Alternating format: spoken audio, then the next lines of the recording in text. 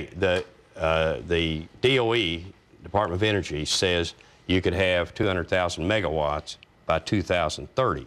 I think you can have 200,000 megawatts by 2010. But what does 200,000 megawatts, how does it compare to the overall scheme of things? We have 987,000 megawatts now. So it would be a 20% increase. But you could do as much wind energy as you want here. This is an unbelievable asset for this country. Renewable, green, jobs, everything. And it's in the right place. The only thing you need from the government on this, I think, is that you have to have the corridors that go east and west out of here. To carry the electricity that's been generated out? Yes. And you'll need the... What kind of investment would that be for the government? Oh, I don't see the government picking up the cost of that. I think that that whoever generates the power, if they have the corridors, they can transport it east and west. So you're just talking about laying out the land? Yeah, they've got to give you access so you can move it. Okay, and here second, you have a beautiful second corridor, which is like this, which is solar. Wind here. This has some wind too, but not as good as the central part. So here you've got fabulous assets, and the reason they haven't been developed is because we haven't been pressed to do it. And so what we have is we've gone through 40 years of continuing to import more and more and more foreign oil. And now it's going to get expensive, and it's expensive now. It's going to get really expensive. Okay, now I want to go back and finish this for you, but we've seen the wind corridor, we've seen the solar corridor, we're ready to go. How are we going to go? Now, go back to the power generation pie and the 22%, which is natural gas. I want to put that back up. Now I'm going to go to work on the 700 billion. So the wind can do 22% power generation. So if I take the wind to here and take this out and to transportation fuel, it works. There are 8 million vehicles in the world today on natural gas. So the technology is there. General Motors does 19 cars. They build them, 19 cars on natural gas. All of them are foreign. Really? None in the United States. So, and well, probably because there aren't natural gas stations where people can fill up their cars. The natural gas has not been promoted. Right. Okay, not General Motors' fault.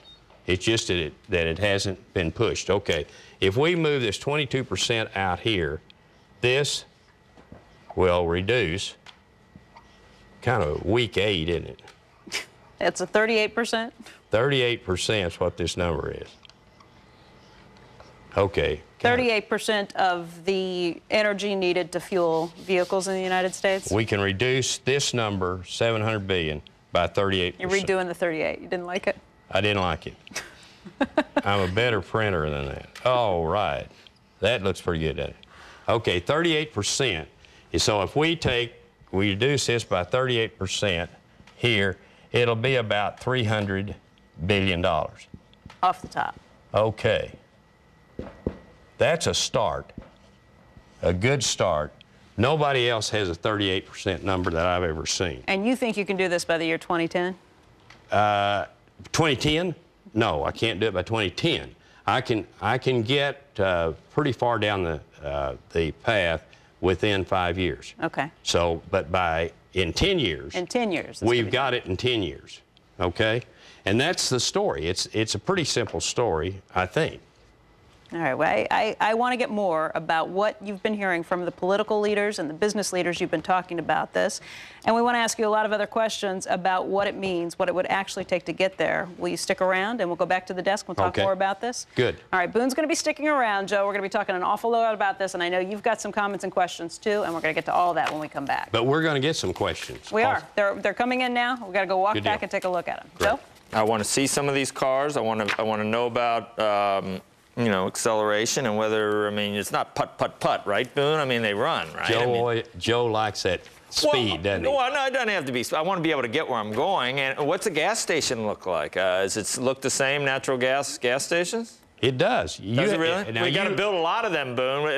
That would be one of the things we got to. There's a lot of infrastructure we're talking about here. Of course, a lot of jobs. We've got a lot to talk about. I like it. I like it. All right. If you have comments, questions like mine about anything you just saw, email us here at squawk@cnbc.com. The futures this morning. All right, Boone Pickens answers your email questions now about all things energy. Boone is the CEO of BP Capital. One thing that, Boone, you wanted to add, if we were to cut 38% of our imports, the prices of would not be 140 at that point. That's right. No, it'll bring down the price of oil dramatically. How much? What would your guess be? I don't know. Tell me what the Chinese are going to use. Right. That's the question. And they might take the lead, or at least see our lead in natural gas. Well, see, we're down 1 million barrels a day this year. In the last 12 months, we're down 1 million barrels a day. And demand destruction in oil? Yes, because of the price. And the Chinese pick it up. Who are the sacred cows here that aren't going to want this to happen? Can you pinpoint any of them? It's hard to find them, right? I mean, the oil companies would be involved in this, right? They're not. Well, sure. I mean, someone's going to build the filling stations. They're the ones that produce the natural gas. That's right. So whose feet would you step on here? Only the bad guys. Well, the guys in the Middle East would be unhappy. Yeah, for sure. So those are the only guys. I'd hate for them to be unhappy. Oh, yeah, I would too. It'd just break my heart if they wanted to. You mentioned in the past, though, the ethanol that has a real strong lock hold. You talked about this with Bob Dole. What did he say about ethanol? Bob Dole. That was 1996, and I was Texas chairman for Bob Dole, and he was in a race against Bill Clinton in '96.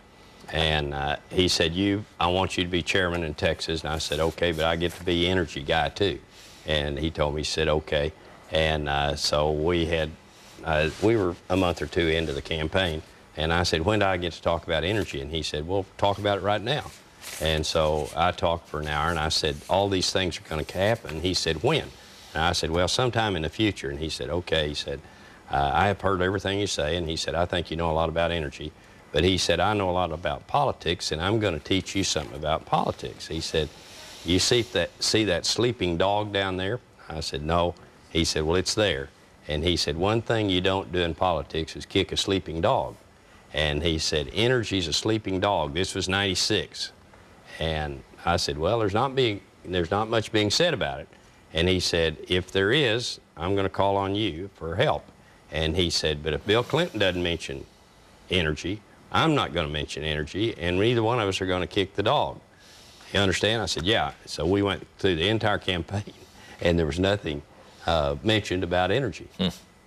Totally different. When I got to Giuliani, and I thought I was his energy advisor. I don't think I was, but I got 5 minutes one time to talk about energy.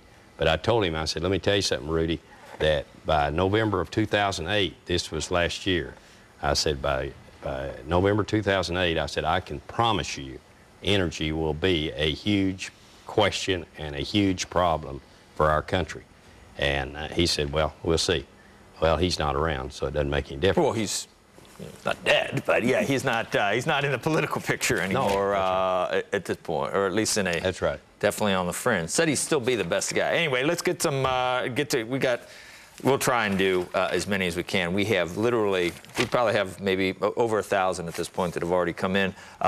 We'll just go in order, I guess. What about the status of Mr. Pickens' investment in clean energy fuels, and what role he envisions the company playing in his strategy to lower oil prices? That's not from me, it's some other Joe. What do you think? Well, Clean Energy Fuels is a small company traded on the NASDAQ that I have a large interest in. Clean Energy Fuels is not a part of what I'm doing. It's not going to solve all our problems. All right. No. From Daniel, if the problem is exporting our wealth for energy, what about coal and nuclear? Wind is wind, this guy says. You said you want to do everything. I know the answer to that, right? Yeah, I want to do everything. That's right. Everything domestic is in